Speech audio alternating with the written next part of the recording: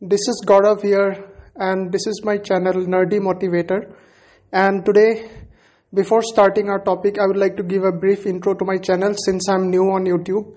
I post superhero related contents and other Hollywood movies contents, and I also post motivational videos on this channel.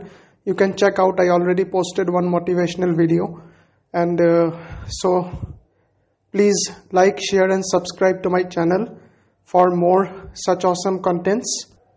So without wasting much time, let's start the video. So the main topic today is that the Snyder Cut early reviews are out, and I have to say that the reviews have been extremely positive, and I am not going to show you the tweets about the reviews, but I am going to summarize you about the reviews I have got from several sources. What I have found from the tweets is that this movie is a lot better than the first 2017 Justice League movie.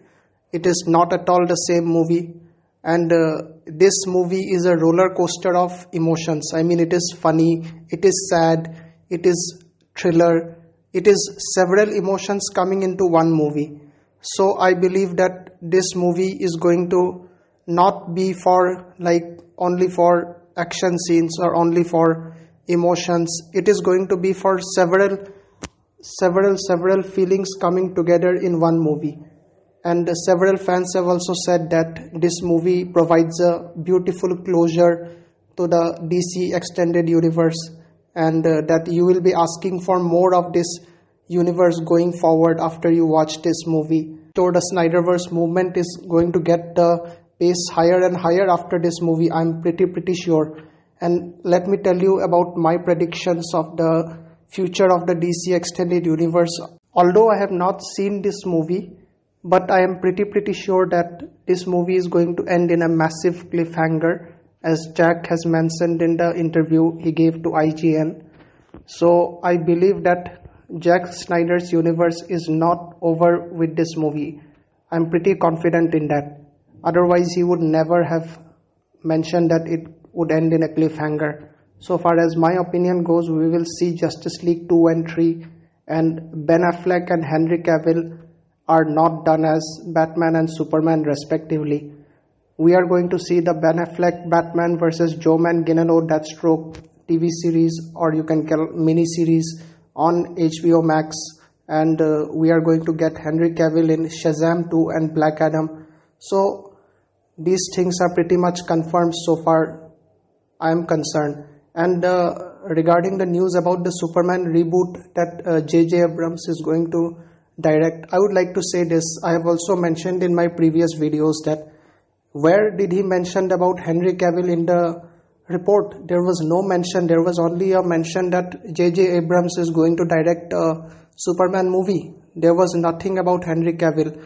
The same kind of article was also posted in the Robert Pattinson in 2019.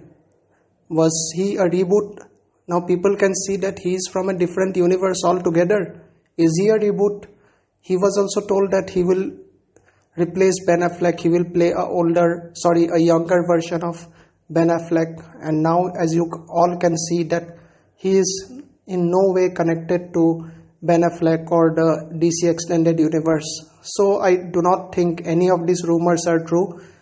Henry Cavill is Superman, and I do not think anyone is going to replace him. And Ben Affleck, so far as I'm concerned, he is going to have multiple movies. Mark my words, multiple movies in the DC extended universe. Michael Keaton is not going to replace him. I explained it in my previous video. You can watch it as to why I do not think that Ben Affleck is done with the role of Batman. But let's shift our focus back to Snyder Cut.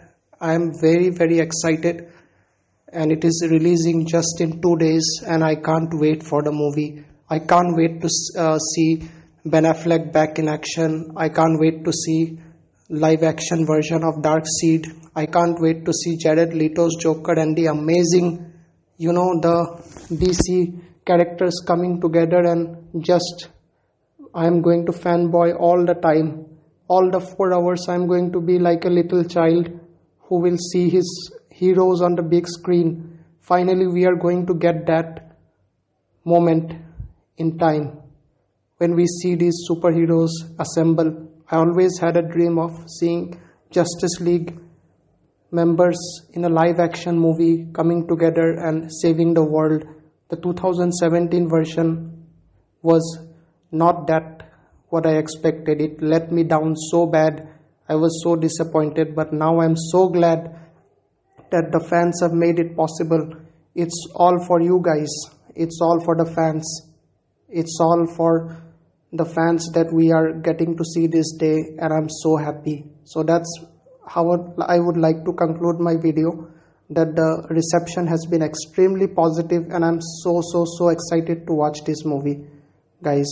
So thank you and keep being awesome.